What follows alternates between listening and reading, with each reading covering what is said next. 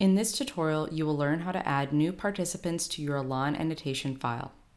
To follow along with this guide, you should have already created an ELAN annotation file according to the instructions in Part 1 of the ELAN Fundamentals series, and configured the tiers as described in Part 2.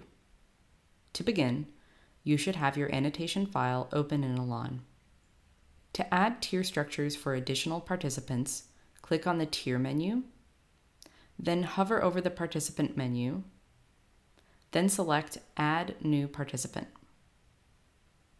In the window that opens, look for the field labeled Specify the New Participant and enter the participant's initials, name, or a code.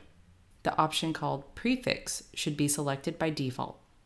In the field labeled Enter the value to be replaced, enter the initials or code used in the tier name listed at the top of the window for the first participant.